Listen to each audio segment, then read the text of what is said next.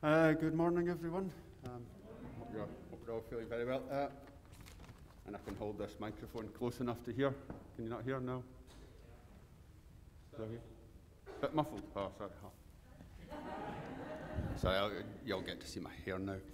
And the fact I forgot to shave, so that's not a very good start. I did forget I'd be up here.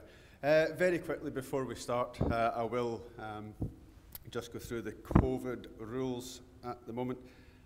You are seated in an allocated space, and we ask that you remain there until the end of the service.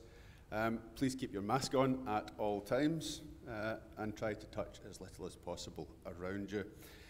If you do happen to feel unwell, can you just make yourself known, raise your hand, attract the minister's attention or one of the elders, and we'll see you out.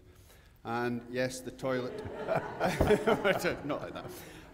The toilet is available should you need to use it, but it is a restricted access, so please make sure no one's there when you go. That means hanging about outside the door. And at the end of the service, I'll just quickly run through it. I'm sure you'll remember, and you are familiar now. Can you please wait in your pew until you're asked to leave by one of the elders? The central section will come out first, and so forth. You will be indicated when it's when it's suitable to leave, shall we say. You will be leaving by the side door. Please don't congregate. We don't want to have a build-up in any particular area, so please maintain that social distancing on the way out. Very quickly, some intimations for you. There is a lack of children here today. That's because they're at the Sunday Club, so if you have children and you wish to come to church, there is a Sunday Club available. It meets down at the Castle Visitor Centre at 10:45. There's also, we've got a group for teenagers as well, and they go for a nice walk in the woods through that time, so if you've got teenagers, you can do that. There is a display, I'm sure you've noticed, outside the church just now, which is a Good Samaritans display. Some of them from the school that I've put up there are very entertaining. So please go and have a read of them. And you can also take part in that Good Samaritans. You can go down to the manse. There's a box outside with some leaflets there. You can take one and fill one out and post it back through the manse door. We do have a food bank in the village now, which is fantastic news after a long time of waiting, and that is open on a Monday from 10 until 12. That's at the Montgomery Hall, so that's available for you. Very briefly, COVID update. On Tuesday, our leadership team and the government will be reviewing all of the levels. Currently, we expect on the 19th of July, we'll reduce to level 0 for the whole of Scotland. That's currently the plan, which is great news. It means we get social distancing down to 1 metre, and also I think most importantly for everyone, we get to sing in church again, albeit with a mask, but it's a great step forward. And looking further forward, all going well, 9th of August, all restrictions will be lifted. That's the plan as of today. As we know, after the last 18 months, it's subject to change. One last wee intimation from me. If you've seen the church's brown bin, or if it's accidentally went in to your garden round about here, can you please return it? It's vanished.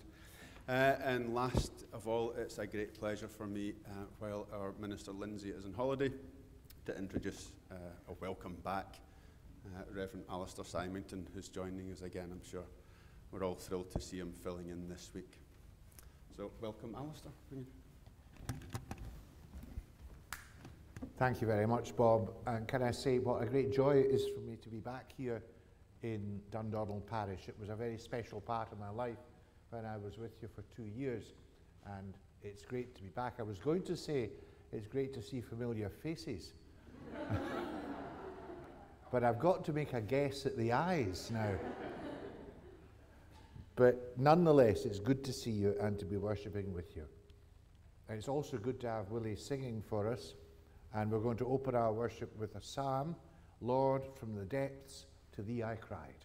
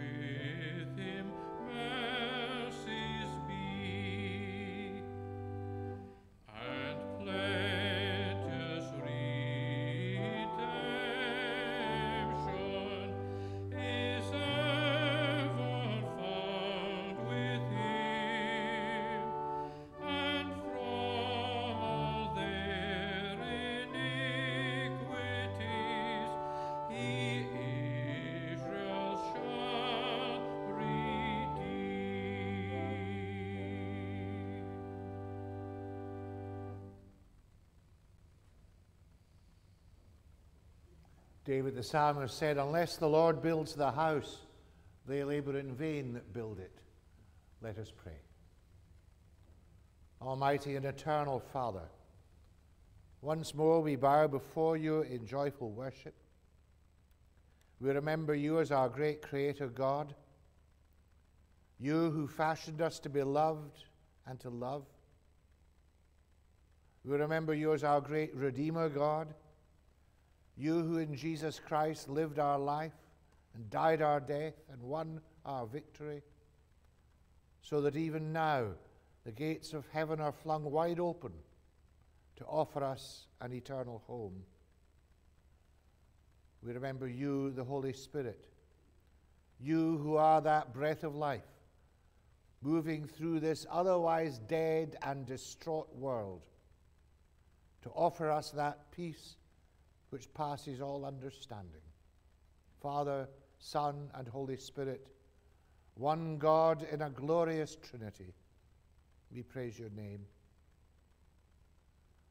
And forgiving God, we also bow before you now. You know us better than we know ourselves. We build our lives on sand. We rely on our own weaknesses to usher us through the days. We feel so clever when we are proved to be right. And we treat you all too often as a passing interest.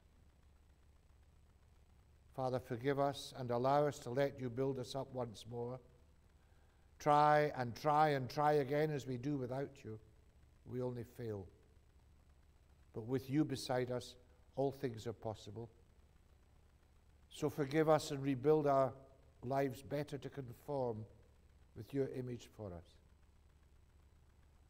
Bless now this moment of worship.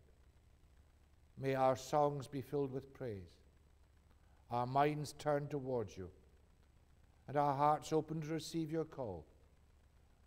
Through Jesus Christ our Lord and Savior, in whose words we pray, Our Father, who art in heaven, hallowed be thy name. Thy kingdom come, thy will be done on earth as it is in heaven. Give us this day our daily bread, and forgive us our debts as we forgive our debtors. And lead us not into temptation, but deliver us from evil. For thine is the kingdom, the power, and the glory forever. Amen. And now we listen to our Bible readings.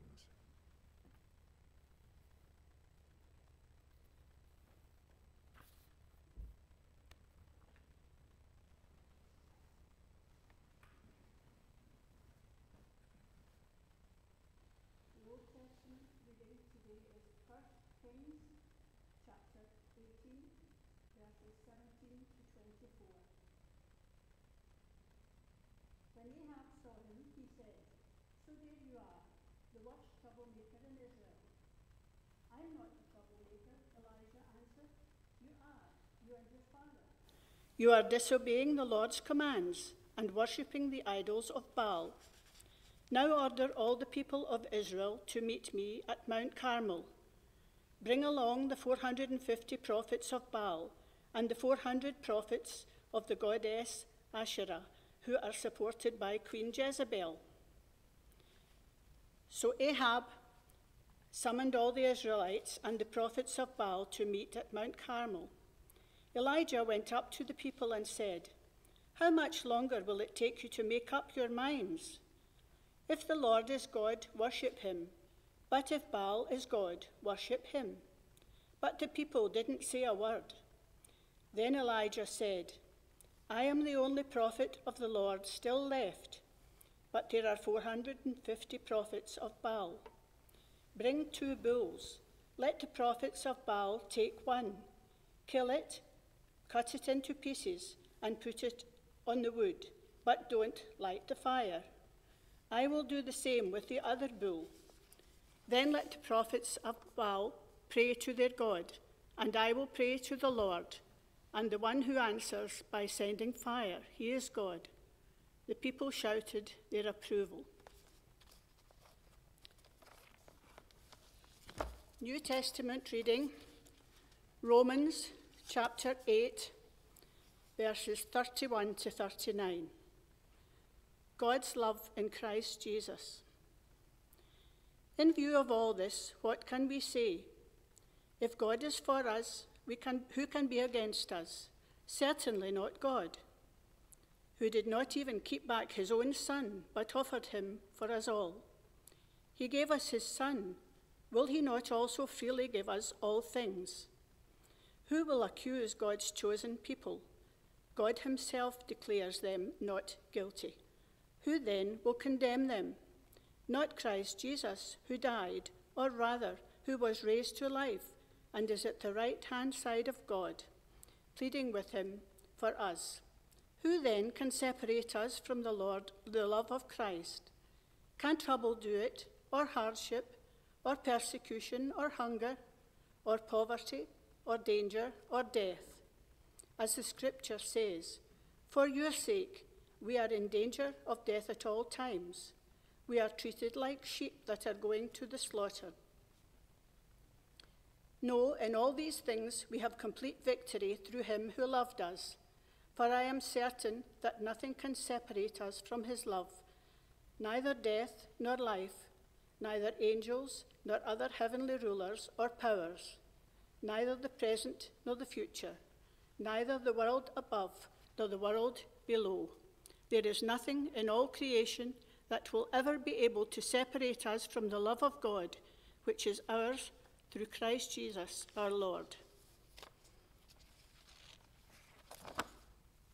And John chapter 7, verses 1 to 18. Jesus and his brothers. After this, Jesus traveled to Galilee. He did not want to travel to Judea because the Jewish authorities there were wanting to kill him. The time for the festival of shelters was near, so Jesus' brothers said to him, "Leave this place and go to Judea, so that your followers will see the things that you are doing. No one hides what he is doing if he wants to be well known. Since you are doing these things, let the whole world know about you." Not even his brothers believed in him. Jesus said to them, "The right time for me has not yet come. Any time is right for you. The world cannot hate you, but it hates me because I keep telling it that its ways are bad. You go on to the festival. I am not going to this festival because the right time has not come for me." He said this and then stayed on in Galilee. After his brothers had gone to the festival, Jesus also went. However, he did not go openly, but secretly. The Jewish authorities were looking for him at the festival. "Where is he?" they asked. There was much whispering about him in the crowd. "He is a good man," some people said. "No," others said, "he is misleading the people." But no one talked about him openly because they were afraid of the Jewish authorities. The festival was nearly half over when Jesus went to the temple and began teaching. The Jewish authorities were greatly surprised and said, "How does this man know so much when he has never had any training?" Jesus answered, "What I teach is not my own teaching, but it comes from God who sent me. Whoever is willing to do what God wants will know whether what I teach comes from God or whether I speak on my own authority. A person who speaks on his own authority is trying to gain glory for himself, but he who wants glory for the one who sent him is honest, and there is nothing false in him." May God bless this reading from his holy word.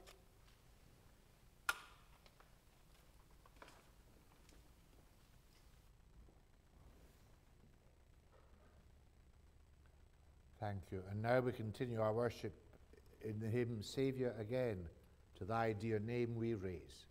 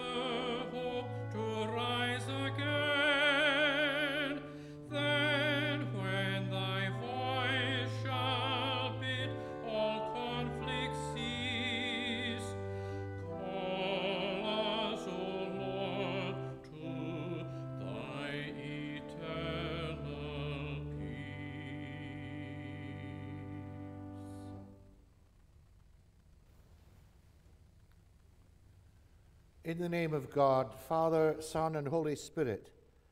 Amen. These words we heard in the first book of the Kings, chapter 18, at verse 21. This is the Revised Standard Version.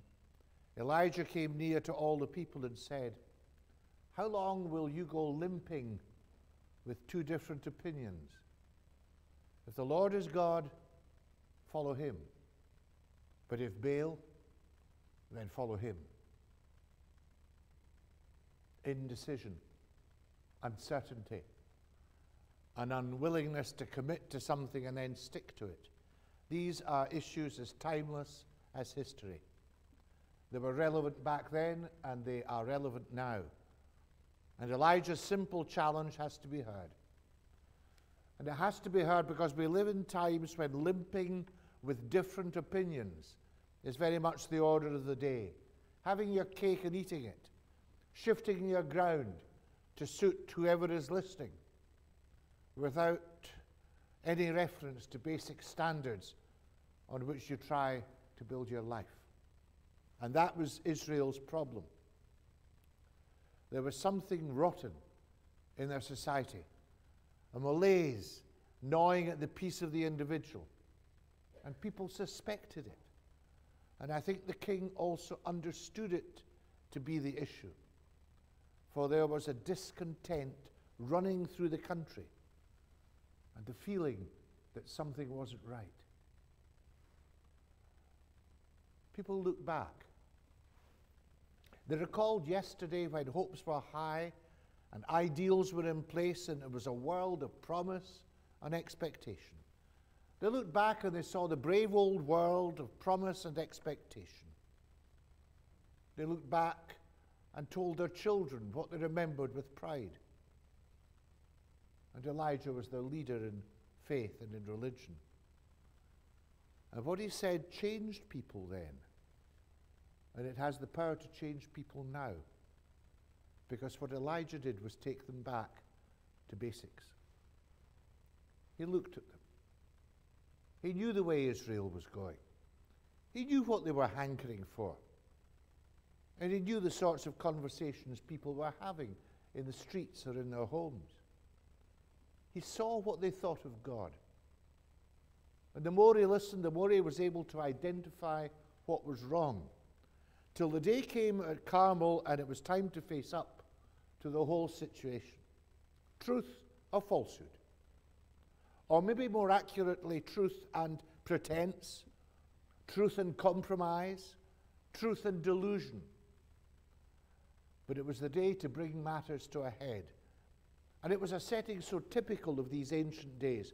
People gathered with a sense of curiosity, feeling something was going to happen. There were 400 members of an alternative religion devoted to Baal. There were members of the court of King Ahab and Queen Jezebel, who were themselves both present. And there was a lone figure, the prophet Elijah, who somehow come. But I know that tomorrow you want something else. Put Sunday's religion away because it tends to get in the way and plump for another sort, a religion that panders to your baser elements in life, that plays with your superstitions, that legitimizes what's immoral, that deep down, if you have a second to be honest, you inside you know is inadequate. So how long are you going to go on like that? How long will you limp through your life with two different opinions, two different value indicators? Because it doesn't work. It's turning you into spiritual schizophrenics. One day sure of the faith, the next lip service to it, and back to the compromises which stitch together most of your sorry lives. So how long, asked the prophet? How long? If the Lord is God, then follow him. But if it's Baal, then please go and follow him. Don't bother with church. Don't try to fool people. And then there follows the story of the struggle on Mount Carmel. The prophet taking on the 450 and convinced, as St. Paul many centuries later was, that nothing can ever separate us from the love of God, which was expressed in that passage we heard written to the church in Rome. Convinced and persuaded that God was king. So who cared about odds of 450 to 1? For all these 450 had was the empty nonsense of their mythology. So Elijah stood alongside God at Carmel, and the assembled people, priests, and the royal household went home that night having seen a miracle and with something pretty significant to think about. So it's an epic story, an ordinary man, a prophet, but so strong and so gentle because the love of God was embedded in his heart. And he stood among other ordinary people and set them an inescapable challenge. He laid bare for them the facts of faith. He cut away the excuses which pile up round so much religious practice that you begin to despair of people ever taking a proper look at religion again. And then you move on and you see that's exactly what Jesus did. Again, the message was so simple. It was about the love of God for all of us, about the forgiveness of God for all of us, about the promises of God we shall all inherit, about the challenge of God to live now not as sons and daughters of the gutter, but as sons and daughters who have been called to live a new life. And you know what was best of all? Jesus practiced what he preached, unlike so many others around him whose limping with two opinions had reached massive proportions of self-deceit. And so Jesus made an impact, and it caused trouble. And it wasn't that the people didn't understand. The trouble was that they did understand, and they didn't like what they heard because it put at risk so much of their shallow life. So Jesus told them, in effect, that they were cripples. On the one hand, they wanted to hold on to the faith of their fathers. But on the other hand, not too deeply, because they enjoyed the sleek sins which gave them fun and sometimes feathered their nests. And these people were called Pharisees and they were called Sadducees. But the truth was that they were as much the followers of Baal as anyone else could be. And Jesus exposed them. He said to them, you can't claim God in one breath and in the next live a lie. You can't own the open offer of God's love available to all, but then grab hold of your seedy mythology and dirty lifestyle and marry the two together. It doesn't work. If the Lord is God, then follow him. But if Baal, then follow him. And Mount Carmel became Calvary. And a new contest was fought, the prophet against the world. Now we can't avoid that. It's no good to say that these were yesterday's battles, and all that I've said so far is just of passing historic interest. That doesn't work. We don't have to look very far to identify so much in this village, my town, let alone in the church and in our society, where men and women are limping, crippled by compromise. It's not for me as a minister to tell people what to think and how to come to terms with their lives. But it surely is still the task of the preacher to encourage people to look and to think and to come to their own conclusions. So sure, you can see the prophets of Baal today. You see the latter-day Pharisees and Sadducees in this village here or in any town in the land. You see them on TV. You observe them in politics and in business. You see them not garbed now in priestly robes, but you see them as ordinary people, some of them famous and some of them are unknown. You see them in people who shout about their rights into society, which fuels us to think about our rights, but almost never now talks about our responsibilities. You see them in people who cut corners in their place of work and make a virtue out of cheating the system. You see them in tax dodgers. You see them in young people who are being raised to think that life is a round of pleasure and they have no need to think of their neighbour anymore. You see them in homes which are being torn apart because of selfishness. You see them in people in public life who crave our trust but are consumed by a culture of deceit. You see them all around. And they are the false prophets and rogue priests of today. And the prophet Christ stands as the troubler of Israel still, the troubler of here, and tells us perhaps you are limping. And for how long? How long can we do it? How long to limp with two different opinions? And you see them in the church as well.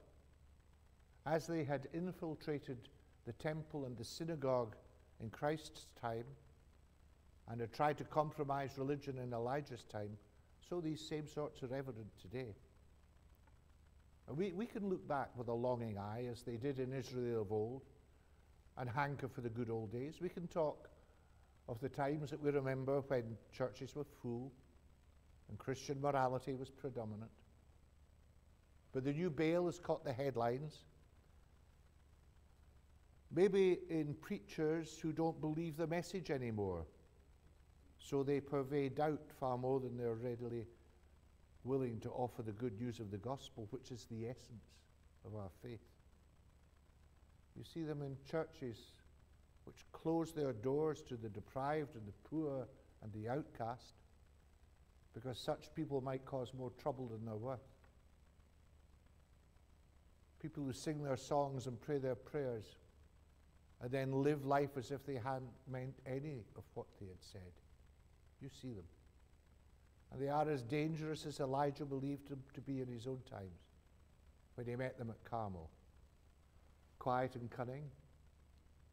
Very often they're nice people. Sometimes they offer the right phrase to make you think that they're on side with you. But in our midst we have false prophets who need to be challenged.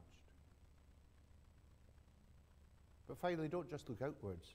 Don't only try to see in others where Baal or the Pharisee or the Sadducee are found. Check out ourselves. It can be so easy to get caught up in it, to get brought into Baal's flow. It can happen without even thinking, but suddenly our standards have shifted and our priorities have changed and our attitudes have become compromised and our commitment has become less and our love has become conditional, and we are slipping away from being Christ's. And Jesus warns us to keep guard. Don't keep looking at the wee skelf in your brother or sister's eye when there's a big log in your own.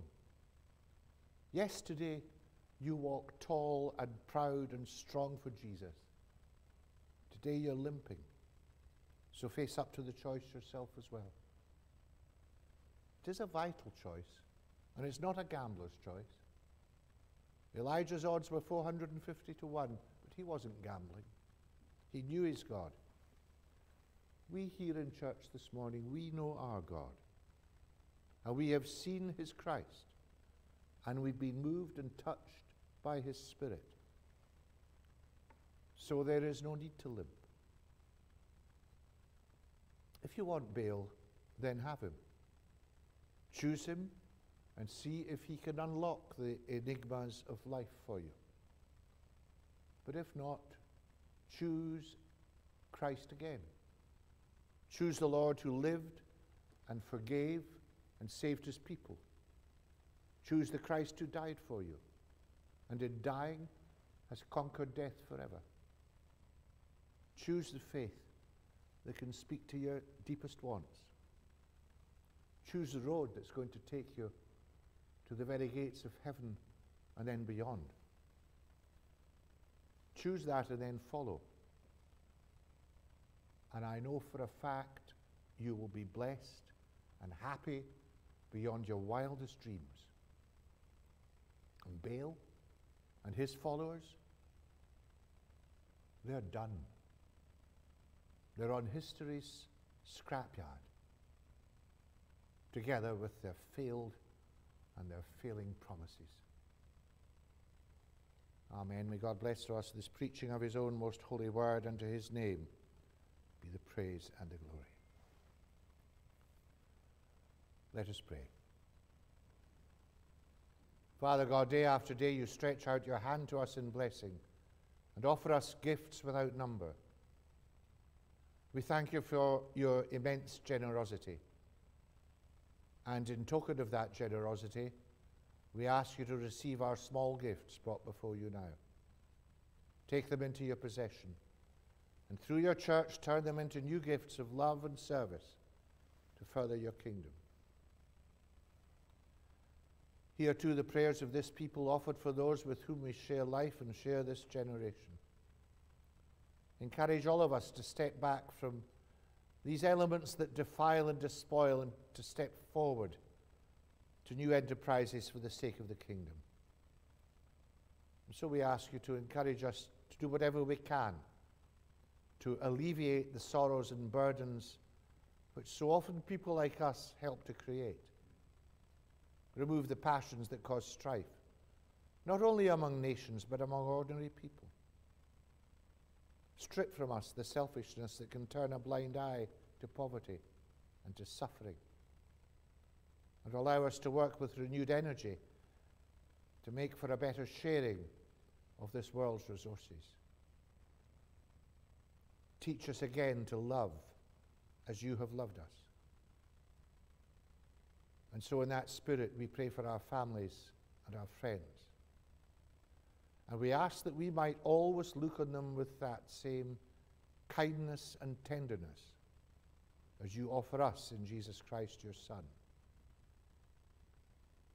Bless our Queen and all who exercise authority under her. May we flourish as one nation, united in a common goal. I thank you, Father God, for the great host who now belong to that mighty church triumphant in heaven, and especially for those whom we still love, but who are joyously alive in your presence. Thank you for giving them to us here for a while, and thank you for offering them the joys of eternal life. Unite us with them in spirit till that day comes when we are reunited with them in life everlasting. Through the same Jesus Christ our Lord, who lives and reigns, is worshipped and glorified with you the Father and the Holy Spirit, one God, world without end. Amen. And now we close our worship by hearing the hymn, Take My Life, Lord, Let It Be.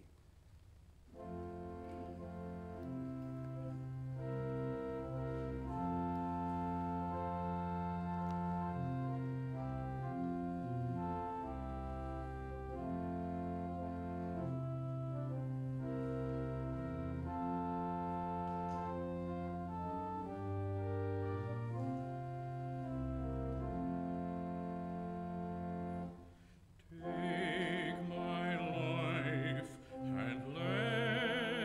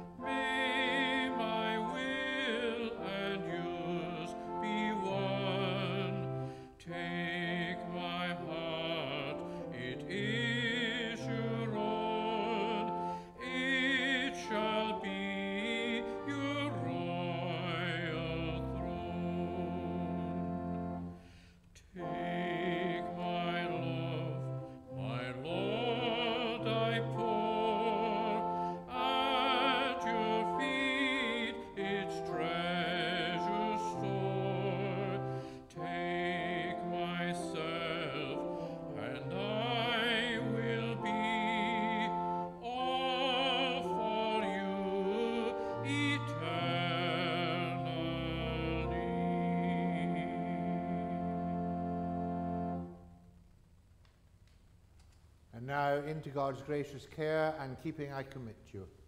And the blessing of God Almighty, the Father, the Son, and the Holy Spirit be with you and remain with you always. Amen.